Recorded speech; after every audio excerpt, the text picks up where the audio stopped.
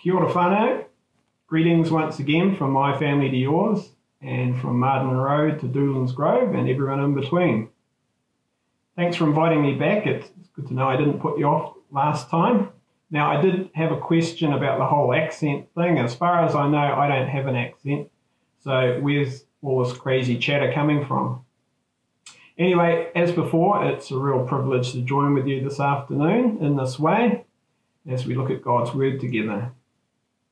Now, because of the time difference and when I needed to record this in order to get it to the tech-minded people, I'm going to make the assumption that yesterday's talk was about the example of generous giving that was demonstrated by the Macedonian churches, who, as we know, were going through a rough patch themselves anyway. But their example was used by Paul to spur on the Corinthians to display the same attitude of selfless generosity and contribute to the gift of money that would be distributed to the needy amongst the churches, especially in Jerusalem. I found it interesting that Paul describes giving as a grace, right up there with faith and love. And so this morning's passage continues on, or maybe it's not morning for you, is it? It's afternoon. Continues on in a similar vein. Let's read it. 2 Corinthians 8, verses 8 to 15. I'm not commanding you, but I want to test the sincerity of your love by comparing it with the earnestness of others. For you know the grace of our Lord Jesus Christ, that though he was rich, yet for your sake he became poor, so that you through his poverty might become rich. And here is my judgment about what is best for you in this matter. Last year, you were the first, not only to give, but also to have the desire to do so. Now finish the work, so that your eager willingness to do it may be matched by your completion of it, according to your means. For if the willingness is there, the gift is acceptable, according to what one has, not according to what one does not have. Our desire is not that others might be relieved while you are hard pressed, but that there might be equality. At the present time, your plenty will supply what they need, so that in turn, their plenty will supply what you need. The goal is equality. As it is written, the one who gathered much did not have too much, and the one who gathered little did not have too little. Now, as I said, I hope I'm not repeating what was said yesterday, but if I was cynical, I could say I'm sensing a bit of a hard sell here from Paul. At face value, it looks like he's giving the Corinthians a case of the guilt, so that there will be a decent amount of money for the poorer churches. However, I'm not a cynical person. I believe Paul acts with impeccable integrity, particularly when it comes to money. His baseline is always that he wants the best for all the churches that God has placed in his care, and he knows that the Corinthians are capable of giving without bankrupting themselves.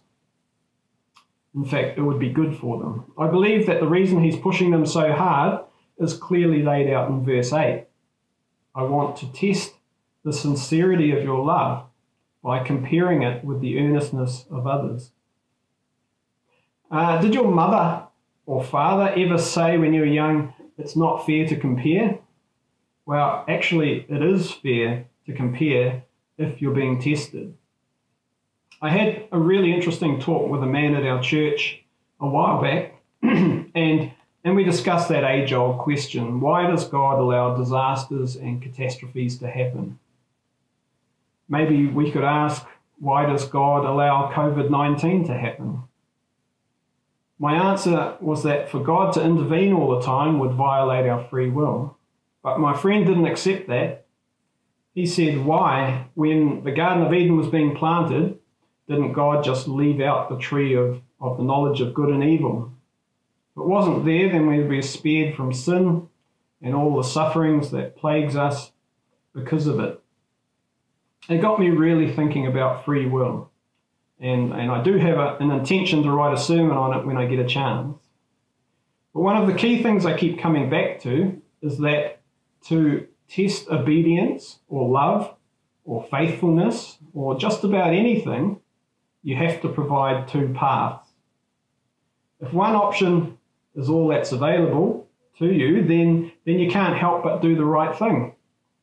Everyone is brave until they're placed in a dangerous situation. But if you want to know someone's heart on a matter, it becomes obvious when an alternative is placed before them. I remember setting up a bit of a test for my two kids, when they were much younger, of course. I put some lollies, or maybe you call them sweets, at eye height in the pantry. Then when they individually came up to me and asked for it, I said, "No, I haven't decided which of you will get it, but at the moment you haven't earned it." Little did they know that I had decided that the one who was prepared to let the other person have it would be the winner. Unfortunately, neither child passed that test, so I ate it. Then there was that time when I set up a test for my wife Wendy, but wait, just kidding. I'm pretty sure it says in the Bible somewhere not to put your wife to the test. Very dangerous territory. But if you're operating under the overarching principle of free will, then you need to offer choice and you need to test. And that's exactly what God does. Adam and Eve could eat the fruit in front of them or move on to another tree. Abraham could absolutely refuse to sacrifice Isaac on the altar. It was even necessary for the Lord Jesus to be tested. In fact, maybe especially him.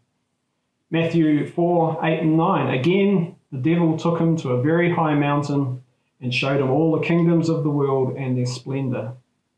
All this I will give you, he said, if you will bow down and worship me.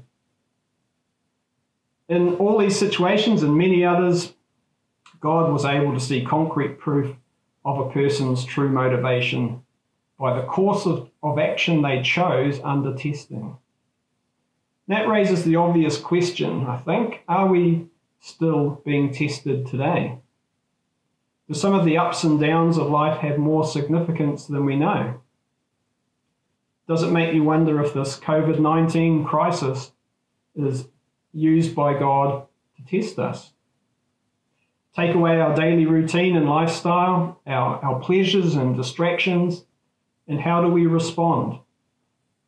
Could the lockdown be a test to reveal if we are focused on ourselves or on giving to others? And as we know, giving doesn't always involve money. It could mean a gift of time, maybe a phone call or email, or being the designated shopper for somebody.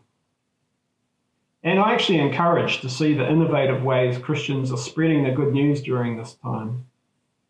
I also feel people are taking God a bit more seriously when they see everything they know and the freedoms they take for granted so easily stripped away. My prayer is that, like a savvy politician, we won't waste a good crisis. That with God's help, we can get the message of hope out there at a time when people are already searching for answers. It's been said that tests are not for the sake of the teacher, but for the benefit of the student. In other words, teachers don't ask test questions because they need to know the answers. They ask questions because the students need to know the answers. And in the same way, I think God ordains tests for us, not for his sake, but for ours. And there are maybe 3 different types of tests described in the Bible. Firstly, diagnostic tests. And just like a medical scan might show how healthy our body is, God tests us to reveal our spiritual condition. The example is Israel in the wilderness, Deuteronomy 8:2, and you shall remember the whole way that the Lord your God has led you these 40 years in the wilderness, that he might humble you, testing you to know what was in your heart, whether you would keep his commandments or not. Their 40-year test in the wilderness revealed just how easily the Israelites could forget about God who brought them out of Egypt. And in the same way, our tests may reveal just how easily, under stress, we fall back into old patterns of behavior, such as pride or anger. God tells us in James 1:13 that he never tempts us to sin. There's a world of difference between those two words, tempt or test. We can rest assured that the tests we face are not designed to lead us to sin. Rather, they reveal our heart, not just to God, but actually to ourselves as well. The second type of test is an educational test. When storms blew up on the Sea of Galilee in Matthew 8, the disciples faced an educational test of their faith.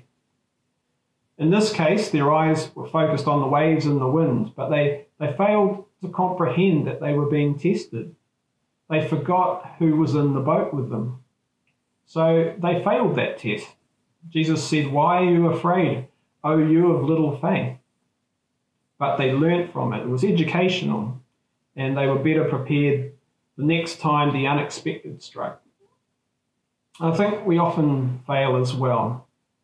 But God in his grace can even use failure to teach us to rely more on him and less on our own strength. Now, I'd like to jump to the other part of our passage today, which deals with equality. Paul claims that equality is the goal, verse 14. Maybe in the microcosm of the first century church, there was a bit more equality. We read about the rich selling property to support the poor. But it makes me question, is this how our world works? Has the world ever been fair and equal? And I think back to immediately after the Tower of Babel, some groups such as the Babylonians or Egyptians began to build complex societies, while others lived a stone-aged existence in a cave. There's always been the haves and the have-nots. And don't we see an increasing gap between rich and poor? A 2010 study showed the top 20% of American society actually controls 85% of the wealth. And the bottom 40%, which represents about 120 million Americans, control only 0.3%. And this is probably true of most Western countries. But I think we understand that God could care less about how much money we have. But he is very interested in how tight our grip on it is. I had a friend when I was in my 20s. He wasn't a Christian, but he just put me to shame time and time again with his generosity. He would literally give you the shirt off his back. And looking back, I realised his hands were open while I grasped onto things with a tight grip. I wish I could have passed that test, but I know I failed it. Hopefully I've since learned to be more giving. If it bothers you that the top 20% own everything, then consider that even the lowest, the poorest 5% of Americans are still wealthier than almost 70% of the world population. And some of you who have been overseas have seen this with your own eyes.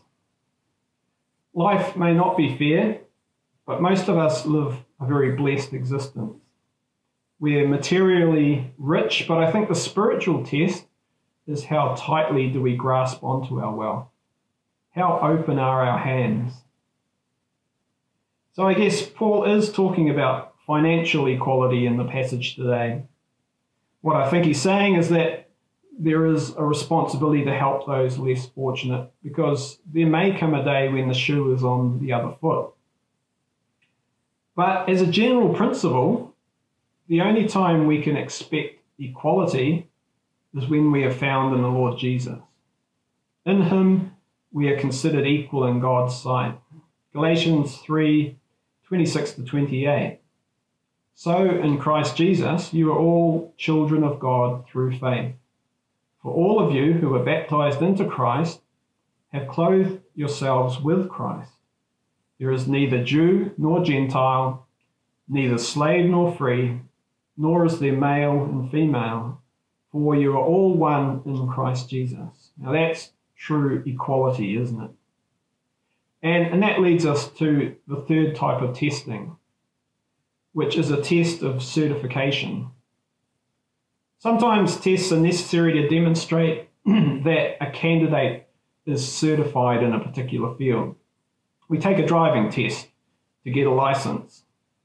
There are professional licensing exams to be qualified to do a particular job. In all those cases, standards are set, questions are asked, and the answers are evaluated by experts who determine whether candidates pass or fail. We know God has the desire that no one should perish. However, a day is coming when he will test our hearts and determine whether we are righteous or wicked. As David said in Psalm 7:9, "O let the evil of the wicked come to an end, and may you establish the righteous, you who test the minds and hearts, O righteous God." If it was based on what we're capable of, forget it. The test of righteousness would be impossible for us to pass. But in Christ we pass the qualification test with flying colours.